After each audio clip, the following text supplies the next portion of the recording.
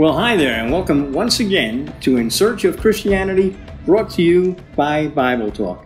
And once again, on behalf of Mark, Alice, and myself, we want to greet you in the wonderful, the precious name of our Lord and Savior, Jesus Christ. Yes. As we gather once again to go into the Word so that we might see Him more clearly, that we might be more like Him, all for the glory of the Father. So we are trusting in the presence of the Holy Spirit who has been sent to us to lead us into all truth, who indwells us. Thank you, Lord. To guide us through this time.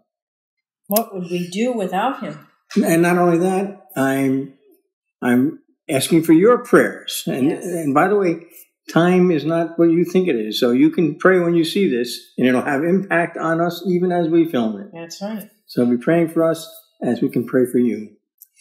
So we're going to finish up in our study for the last, I don't know, 7 weeks. We have been looking at what the well-dressed Christian wears, talking about putting on armor as like putting on the Lord Jesus Christ. And then primarily the focus has been on the whole armor of God in Ephesians chapter 6. And that's what we're going to finish up today. And then we'll see where the Lord takes us from there. But before we do that, I'm going to ask Mark if you'll just ask God's blessing upon our time together today. Oh, Lord, we thank you for your word. Just enlighten us and let us see your word and seize upon it to give it to others. Amen. Amen. And put a guard over my mouth, Lord. All right. We left off last week. We were talking about this as we were coming to the conclusion of the whole armor of God, talking about the sword of the Spirit, the Word of God, right? And we had talked about the helmet of salvation before that, talked about propaganda. So we left off in that last study talking about the fact that the devil, our adversary, that old devil, is trying to level the playing field. You see, he has been disarmed. Yes. So now he wants to disarm us to level the playing field, battlefield, actually. So he will try to either make using the word illegal, unlawful, as to be used as a weapon, to break the weapon or to make it ineffective, or make us lose all thoughts of the weapon. That's what he has to do to bring us down to his level for the battle, right? And we don't want to go there. Not at all. But bear in mind, we're living in a day and age, and I truly believe that this is the final age, but that's neither here nor there for the purpose of the study. But Amos spoke so long ago, the prophet Amos, God spoke through Amos, and he said, "Behold, days are coming, declares the Lord God, when I will send a famine on the land. Not a famine for bread or a thirst for water, but rather for hearing the words of the Lord. People will stagger from sea to sea, and from the north even to the east. They will go to and fro to seek the word of the Lord, but they will not find it." Amos 8, 11 and 12. Well, that's a bit of a scary verse when you stop to think about it. But it's not a famine for the word being there. It's a famine for the hearing of the word. And I see more and more people who are not hearing. Their ears are clogged or something, okay? Oh, they become dull. And it's not because the Lord doesn't desire that they have the word. Au contraire. Au contraire, as my sweet patootie says. I want to read to you again another verse. "Listen to the word of the Lord, O sons of Israel, for the Lord has a case against the inhabitants of the land, because there is no faithfulness or kindness or knowledge of God in the land. There is swearing, deception, murder, stealing, and adultery. They employ violence so that bloodshed follows bloodshed." Hosea 4, 1 and 2. Does that sound like a time that we recognize? Yes, If it was true back then, I promise you it is even more so today, or at least in quantity. So there's a cause why there is a famine for the hearing of the word. And this is what the Lord says. Here's why that's happening. Because of this ungodliness among his people. Right. Right? How can this happen when there are so many Bibles, lots of Bibles, and there are so many preachers and teachers on radio and television? How can this happen when there are so many churches? Easy. Just Get them away from the Word. Distract them. Well, I want to talk about some of the primary reasons that this is happening, all right? When it comes to getting separated from the Word, it's because of translations, it's because of commentaries, it's because of the tradition of men, and it's because of distractions. Think about the quote-unquote church of Laodicea. Right. Now, it's certainly, in Greek, it says it's an assembly, okay? Yes. Which is the term that's always used for churches back then. Whether it's a church or not, well, Jesus is speaking to them and calling them, all right? So it's like he should have a relationship with them. And yet, he is not present in their midst, all right? Jesus Christ, the Word who was made flesh and dwelt among us. Jesus Christ who is coming back, the Word of God written on his thigh, right? Mm-hmm. Yet, in the church of Laodicea, the Word is not present. Not at all. Not at all. Not at all present in that church. How do I know that? Because he's outside. Mm-hmm. And it's a church that literally makes him sick to his stomach. Go read Revelation chapter 3. See for yourself, right? He inhabits the praise of his people, it says in his word. Mm-hmm. So they're not praising him inside that church, otherwise he'd be there. You know, maybe they're singing pretty songs, but it's not the praise of God. It says, the two or more gather in my name, there I am in their midst. That's the promise of Jesus. Well, he's not in their midst. So they can't be, they're gathered, but they're not gathered in his name. Right. They have gathered for a different reason. Mm-hmm. I mean, I can go on and on and on, but the simple fact of the matter, there's got to be preaching, but I'm telling you, the preaching is not the Word of God, because otherwise he'd be inside, not outside. Mm-hmm. Think about that. This is the last picture of a church in the entire Bible on earth, the church of Laodicea. It is a church that is devoid of Jesus, who is the Word of God. Can I just say this? You spoke, I think it was Sunday, we were talking about the church of Laodicea, and we were talking about how Satan imitates whatever God is doing. Yes, he would make himself like the Most High God, yes. And you said that you believed that the church of Laodicea definitely was a church. It was Satan's church, because he's trying to imitate. Yes. You know, Jesus said that he would build his church. Right. Yeah. He would build his church. Well, Satan, who is an imitator, trying to imitate God. Go read Isaiah 14, right? He's building his church. And the church that he's building, the gathering that he's building, is a gathering devoid of the presence of the Lord. Right. Why? Because no man can serve two masters. It can't be one where Jesus and the devil are equally accepted. Right. It's one or the other. It cannot coexist. It truly is binary, one or the other, all right? But think about that church of Laodicea. Here's a group of people calling themselves Christians, calling themselves a church, and it says, and Jesus is saying to them, because you say, I am rich and have become wealthy and have need of nothing, and you do not know that you're wretched and miserable and poor and blind and naked. Revelation 3:17. How can you get to the state where you think you have everything when in fact you have nothing? Nothing of value. Without Christ, I promise you, there's no life. Without Christ, there's no value to anything, right? So this is Satan making the sword.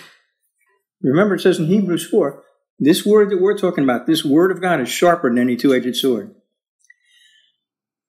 Satan wants to make it ineffective. Mm-hmm. How can you make a sword ineffective? Well, one way is make it very, very dull. Mm-hmm.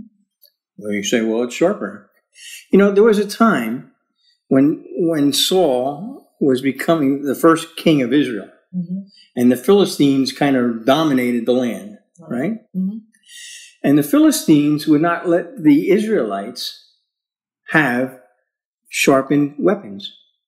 They wouldn't even let them have blacksmiths. Wow.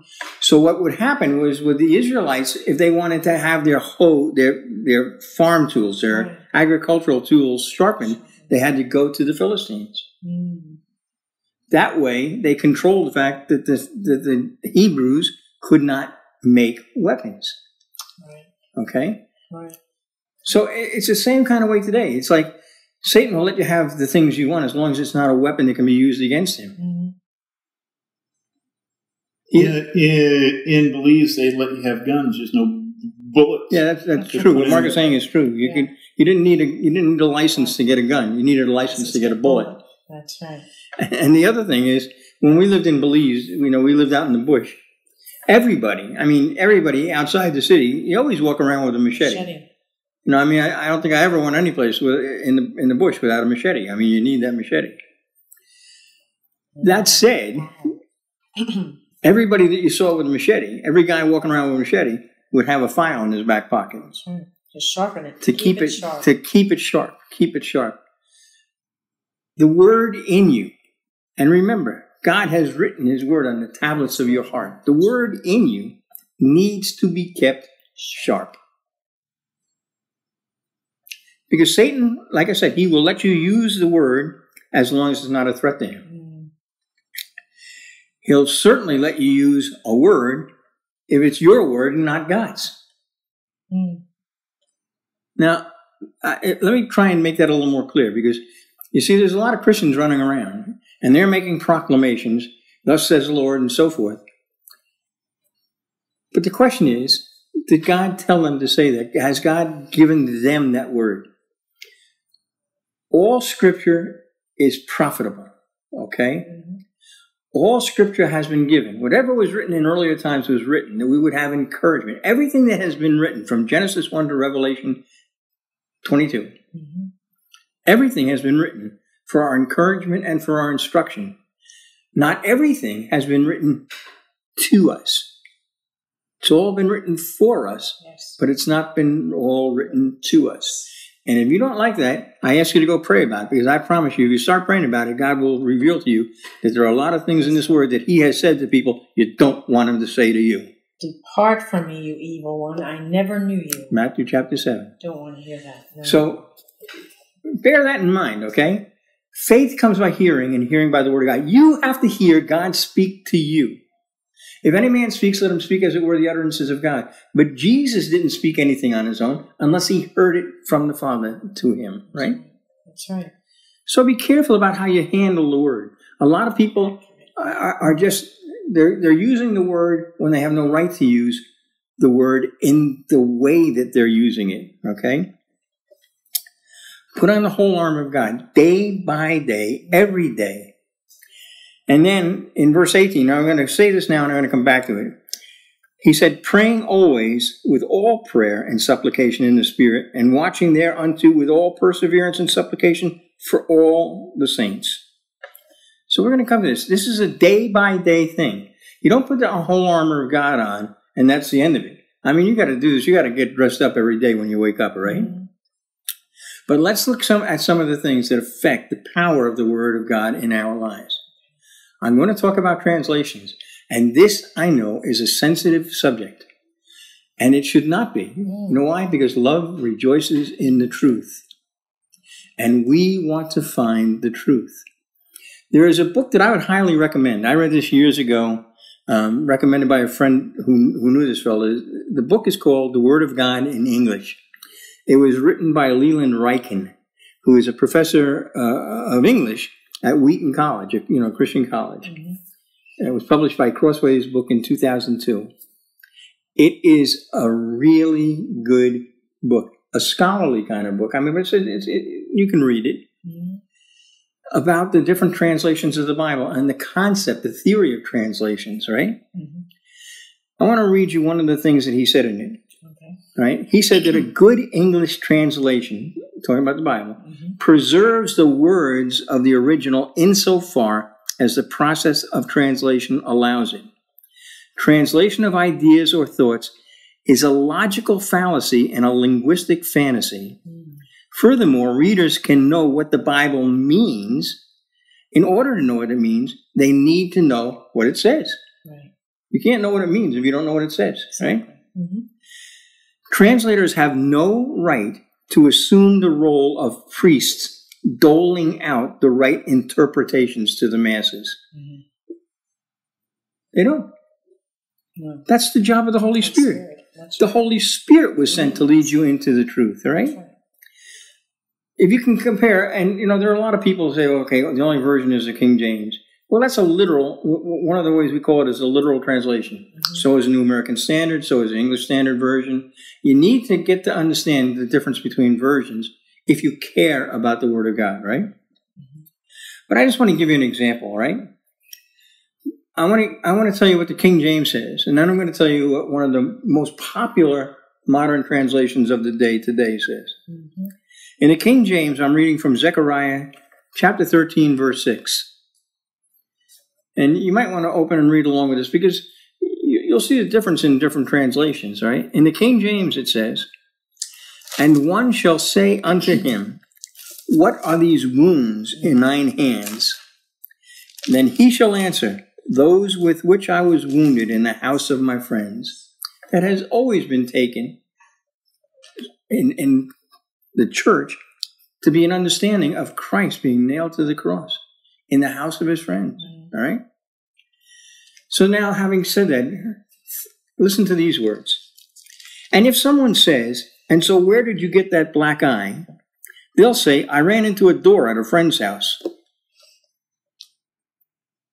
That sounds almost like a joke, that they would even put that in there. It certainly doesn't say the same thing. There's nothing close. Nothing close. There was something that you said this weekend about the guy who did that translation. Yeah. And if the same guy would do a translation of the Quran in the same way, he'd be dead. There'd be a fatwa after him and he'd be dead. He would, yeah. He would. Unfortunately for us, the church doesn't seem to take the Word of God as seriously as some Muslims take the Quran. That's right. And by the way, the Word of God has power that the Quran does not. Okay. Where is this Bible? Like I said, it's one of the most popular in a lot of mega churches. It's used by a lot of ministries. It has been endorsed by some of the biggest names in the Christian church. I want to read you one review because this one review struck me. And this is going back a long time. This is the quote, "Translated by one amazing guy. It is as far from the old King James as one can imagine. For those who find the Bible warmed over old news, the message is like reading it for the first time." Wow. If I had written something and that was a review, oh my goodness gracious, I'd be on my face before God saying, what did I do wrong? All right. A living word. We did. And as I say, I know this is a sensitive subject, but the fact of the matter is, years ago, when the message was fairly new, I did a 2-part study of the message thing in upstate New York for a group up there. Yes. And that is available on the Bible Talk website, right? So you can either, if you'd like to hear it, write to me. I'll send you the link. I also have the PDF notes that we used. The Word is precious. Yes, it is. Treated it so, okay? Words have power. And remember what God spoke through in the time of Moses in Deuteronomy 4:2. He said, "You shall not add to the word which I am commanding you, nor take away from it, that you may keep the commandments of the Lord your God, which I command you." And then at the end of the Bible, in Revelation 22, verses 18 and 19, he said, "I testify to everyone who hears the words of the prophecy of this book. If anyone adds to them, God will add to him the plagues which are written in this book. And if anyone takes away from the words of the book of this prophecy, God will take away his part from the tree of life and from the holy city which are written in this book." This is a dangerous thing to be adding to, taking away, or changing the Word of God. They evidently don't believe it. Well, talk to the Lord about it, will you? Commentaries. Now, commentaries can be good. Yeah. That's my emphasis, by the way. God has appointed teachers in the church. Mm-hmm. But not all teachers are appointed by God. Right. Yes. Now, I was saying to Mark the other day, we were talking about somebody, a big famous preacher, and I said, well, if you hear people start to talk about him, because generally if they get on the subject, they'll talk about him, they won't talk about God. Mm-hmm. And I was just saying, how did you test him? Right. How do you test them? If you start talking to me about somebody and you go on and on about a pastor, a teacher, I may say to you, how did you test them? Because the Word of God says, John wrote, 1 John 4, he said, Beloved, do not believe every spirit, but test the spirits to see whether they are from God. Because many false prophets have gone out into the world. So you got to test these things. How many times have I said that here during this series? Don't take my word for it. Test me. Don't trust me. Test me. Check on what I say. Scripture interprets Scripture. And there is a warning. You know, God spoke through James 3:1, and said, let not many of you become teachers. My brethren, knowing that as such, we will incur a stricter judgment. Today, it's like anybody that has Facebook, all of a sudden they're teachers, they're prophets, they're apostles. Be very, very prayerful. Very, very prayerful. Because remember, you can incur a stricter judgment. Right. We are to be like the Bereans in the book of Acts. You know, it talks about Paul when he was traveling and on his way, before he got to Corinth, to going over to Greece and Athens. He says, now these were more noble-minded, these being the Bereans, were more noble-minded than those in Thessalonica. For they received the word with great eagerness, examining the scriptures daily to see whether these things were so. Acts 17:11. If you hear something, examine the scriptures, see if it's so. Right. Don't take it, right? Commentaries can be good, but they don't replace the Word of God. They don't become more important than the Word of God, which I see happening all the time. And that's what happened in the Jewish religion. The Talmud. The Talmud is not the Bible. Okay, it's not, or the Torah. That's the Bible. So that's Scripture. The Talmud is commentary. All right.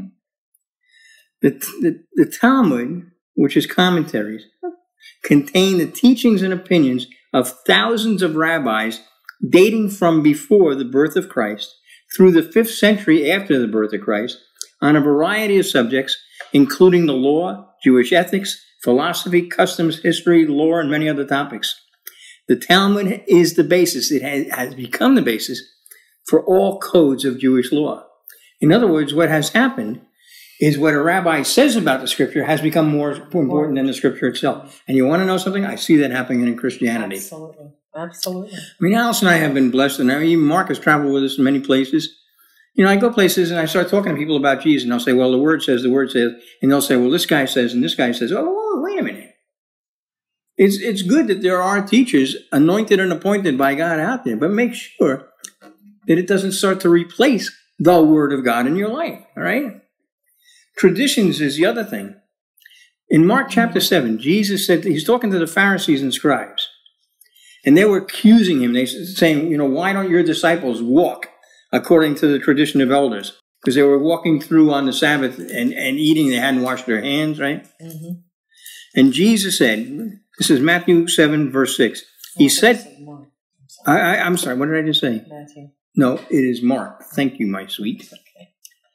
And he said to them, rightly did Isaiah prophesy of you hypocrites, as it is written, this people honors me with their lips, but their heart is far from me, far away from me. But in vain do they teach, in vain do they worship me, teaching as doctrines the precepts of men.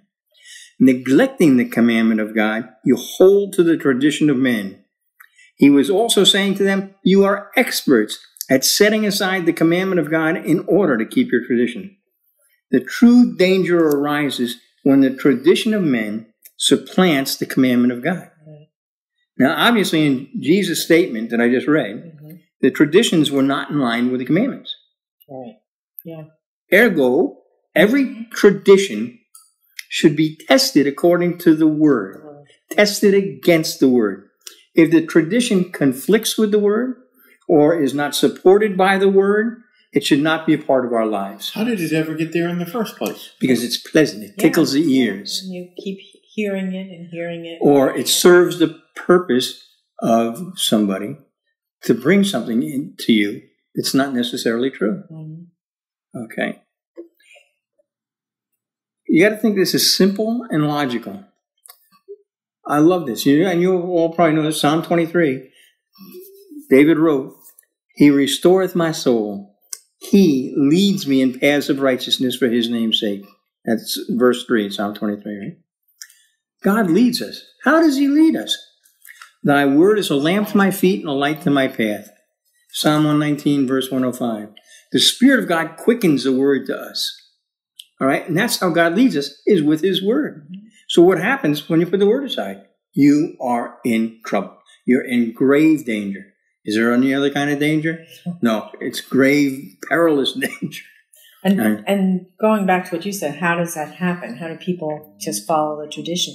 It's because there's nobody jumping in and saying, hey, that's not what the word says. No, and it gets to the place where the tradition becomes so ingrained in the culture of the church that it's heretical to say anything against it. Right. Now, I'm not going to talk about Christmas right now. Oh, boy. I'm not... Christmas, but what about how about Easter? Passover. Well, it's true. Easter has replaced the Passover. Mm-hmm. And I'm not talking about being legalistic as a Jew, because the New Testament, the Word of God, it says that Jesus is our Passover. Well, I'm not going to have time to go into that. No. I want to talk about distractions in the few little time I have left, right? Yes. The dictionary defines distractions as something to draw the attention of a person away from something, mm-hmm. or to divide and confuse the attention of a person, to amuse or entertain. Now, the etymology of that, the root of this word, comes from the Latin, and it means to draw asunder or apart, to turn aside. It comes from the Latin word distractus, which means to draw in different directions, right? Distraction. To draw away. Can you see the relationship between distract and subtract? Yeah, take away. They both have the same Latin root, right? Yeah. Because subtract has the same root, and it also means to draw away from beneath. Mm. You're taking away, right? You're subtracting, you're taking away something. Mm-hmm. Satan, the adversary who desires to separate you from the Lord, separate all of us from the Lord, or if you're not yet saved, he desires to keep you separate from the Lord. Mm-hmm. He also desires to keep believers separate from each other. Yes. To bring division among us. That's what Solomon wrote, because think about this. Two are better than one for their labor. They have a good return for their labor. For if either of them falls, the one will lift up his companion. But woe to the one who is alone when he falls, for there is not another to lift him up. Furthermore, if two lie down together to keep warm, how will one be warm alone? And if one can overpower him who is alone, two shall withstand him. A cord of 3 strands is not easily broken, not quickly torn apart. Satan wants to divide us because he's afraid of us when we're together. Right, absolutely. Because if he takes a shot at you, there's going to be a brother or sister there that say, yo, okay? Get behind me. All right. So, well, you know what? So we're out of time. How did that happen? That happened fast. All right. Be back next week. And next week we'll conclude, I promise you. Father, we just thank you, Lord God. We thank you for your word. We thank you for your word, that living word, that seed that brought us into this relationship with you, that nourishes our spirit every single day. We praise you and thank you for your word who was made flesh and dwelt among us, your Son, Jesus Christ. Bless you. God bless you and goodbye till next time. Bye. I will cling to that old rugged cross and exchange it someday for a crown.